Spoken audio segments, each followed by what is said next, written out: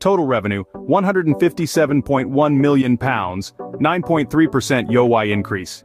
Adjusted EBITDA, £23.3 million, 1.3% YoY decrease. Operating profit, £1.9 million, 155.9% YoY increase. Loss for the period, £25.8 million, 2.6% YoY decrease. Commercial revenue, £90.4 million, 3.4% YoY increase. Sponsorship revenue, £56.2 million, 2.8% YoY decrease. Retail and licensing revenue, £34.2 million, 15.5% YoY increase.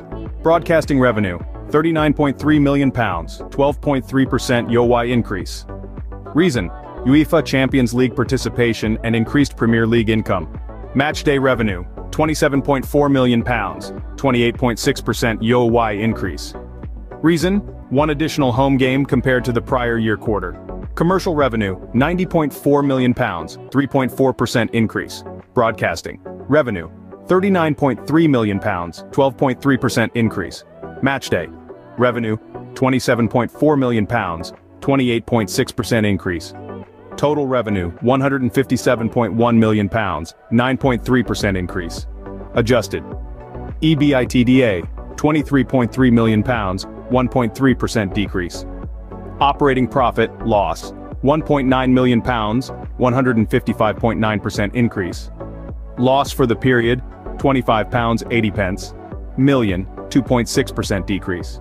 Total operating expenses, £184.7 million, 12.8% YoY increase. Employee benefit expenses, £90.3 million, 9.7% YoY increase. Other operating expenses, £43.5 million, 15.1% YoY increase. Net cash inflow from operating activities, £21.5 million, compared to a net cash outflow of £6.0 million in Q1 2022. Net capital expenditure, property, plant, equipment, £9.1 million. Net capital expenditure, intangible assets, £106.5 million. Net cash inflow from financing activities, £99.8 million. USD non-current borrowings, the 30th of September 2023, $650 million, 528.8 million pounds in GBP.